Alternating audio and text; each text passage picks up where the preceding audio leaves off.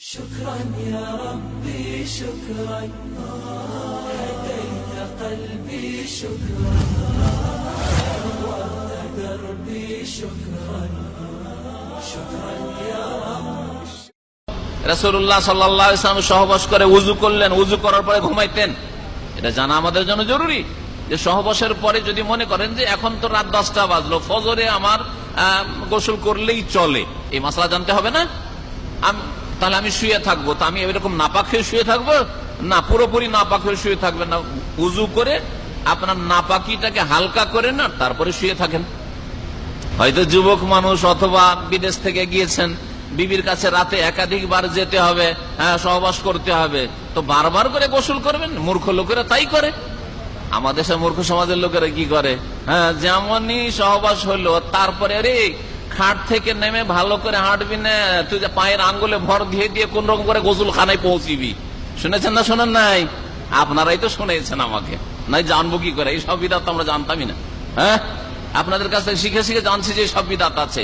কোন রকম করে খাট থেকে নেমে আঙ্গুলে, বুড়ো আঙ্গুলে ভর টর দিয়ে, দুটো আঙ্গুলে ভর দিয়ে কোন গোসল খানায় পৌঁছে না, নলকূপের কাছে পৌঁছিতে হবে। আর তাড়াতাড়ি করে গোসল করতে হবে। ভাত রান্নাও করা যাবে না, ভাত খাওয়াও যাবে না, পানি পান করাও যাবে না নাপাক অবস্থায়। এইসব সব ভুল কথা। আল্লাহ এত ছাড় দিয়েছেন আর আমরা দিনকে এত সংকীর্ণ করে দিয়েছি। উযু করে নেন, নামাজের টাইম হয়নি যতক্ষণ পর্যন্ত উযু করে নেন, আর তারপরে আপনি আবার সহবাস করেন।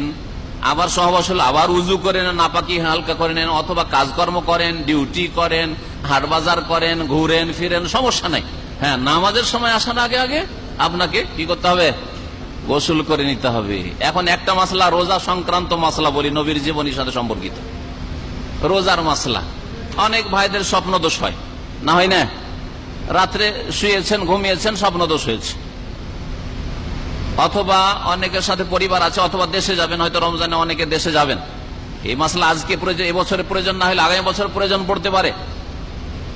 আপনার যখন জাগছেন আপনি সাহরি খাওয়ার জন্য, সেই সময় যদি গোসল করতে যান, ফরজ গোসল হয়ে আছে, নাপাক হয়ে আছেন, ফরজ গোসল মাথার উপরে আছে, ওই সময় সাহরি খেতে উঠেছেন, এখন যদি সাহরি খান তাহলে গোসল করা হচ্ছে না, আর গোসল করতে গেলে সাহরি খাওয়া হচ্ছে না। কি করবেন এখন?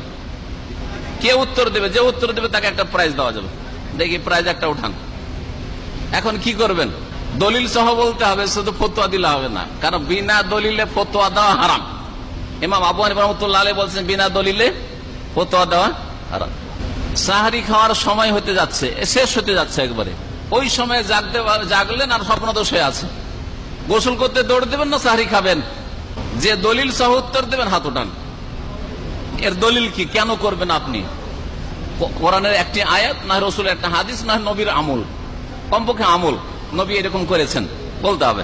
নবী করিম সাল্লাল্লাহু আলাইহি ওয়াসাল্লাম কানা রাসূলুল্লাহ সাল্লাল্লাহু আলাইহি ওয়াসাল্লাম ইউসবিহু জুনুবান ওয়া হুয়া সাইম। রাসূলুল্লাহ সাল্লাল্লাহু আলাইহি ওয়াসাল্লামের সকাল হয়ে যেত নাপাক অবস্থায়, মানে ফজর আজান হয়ে যেত, আর রোজা রাখতেন।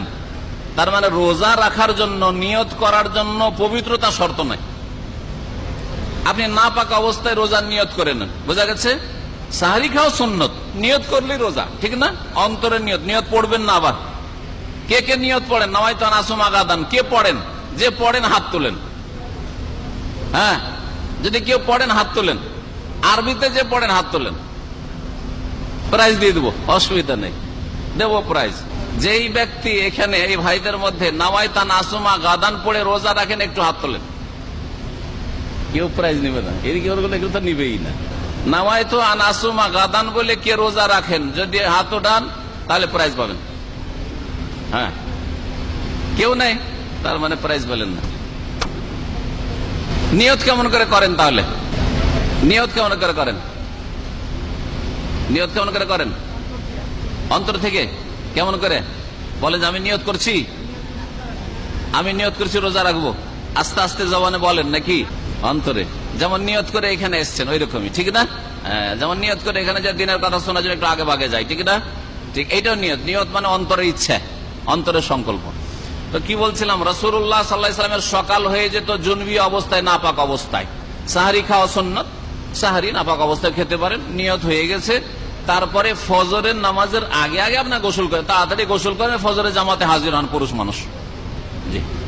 এটা করতে হবে। তাহলে নামাজের জন্য গোসল করতে হবে, সাহারি খাওয়ার জন্য, রোজা ধরার জন্য, নিয়ত করার জন্য গোসল করা জরুরি নয়।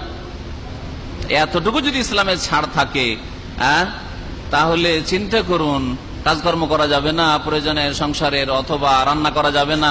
আমাদের দেশের মহিলারা যদি বৌমা সম্পর্কে, আগের মহিলারা বিশেষ করে বৌমাকে জানতে পারে যে নাপাক আছে আর রান্নাঘরে ঢুকেছে, ধাক্কা দিয়ে বের করে দিত, ধাক্কা দিয়ে বের করে তো ও বউকে রান্নাই করতে দিবে না, গোসল করে আয়, না হলে কিচেনে ঢুকবি না, সব বাড়ির বরকত সব শেষ করে দিবি।